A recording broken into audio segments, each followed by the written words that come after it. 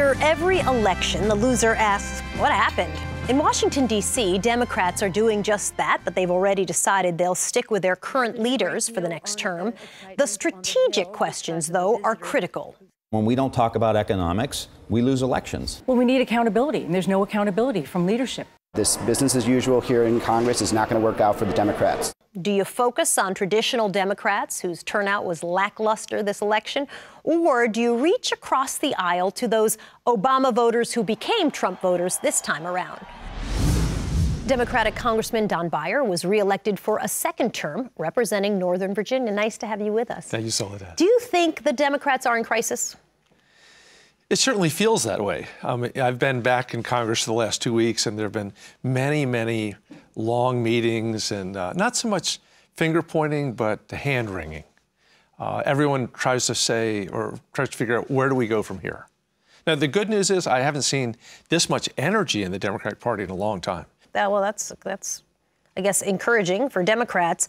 Republicans, of course, did that autopsy after their loss and looked at what went wrong. What would you analyze as what went wrong in this presidential election? We have pretty much lost the saliency of our brand. And I think I read that Hillary lost rural and small-town America by a 3-to-1 margin. And if it had just been 2-to-1, she'd be the president-elect right now. We do wonderfully on the coasts. California lost, New York, Virginia. But we have to find a way to get the middle part of America. A lot of the analysis focused on the white working class voter, but it's actually the white middle class and wealthy white voter that went for Donald Trump. The people who were typical Republicans remained typical Republicans. Some who voted for Obama in 2012. There were a couple hundred different counties where they then, the next time, would vote for Donald Trump. Is the strategy now try to get back those voters, those Trump voters, or do you look at those lifelong Democrats who just didn't bother to come out in this election? Well, I want to give you great credit for putting your finger on exactly the existential problem, exactly the debate, I think, that's coming up in the Democratic Party. We've always been the party of the little guy, of the underdog, and these have been underdog groups. These have been groups that need legitimacy, that need embracing. The dilemma was we apparently, or at least in some ways, have lost the folks that aren't part of those identity groups.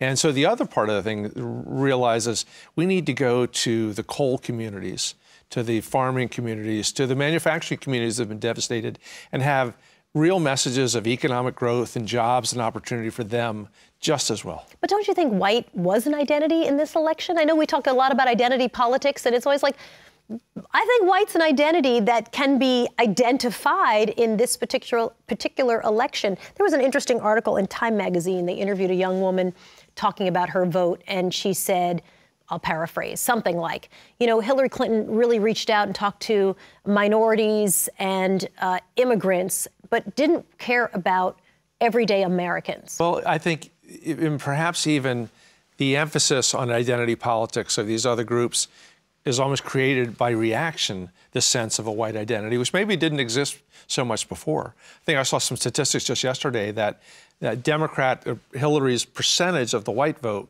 was the lowest anyone's had in many, many years. It's been this slow decline. So my hope, too, is that the Democratic way forward will not be to abandon this wonderful base, but to find ways to bring everybody together. Can you, within 2 years before we get to the midterm elections, reach those people? Truly rebuilding the Democratic brand in rural America, in small-town America, in the middle of the country is a generational challenge. We're not going to do that in 2 years. We have to start, though, right away.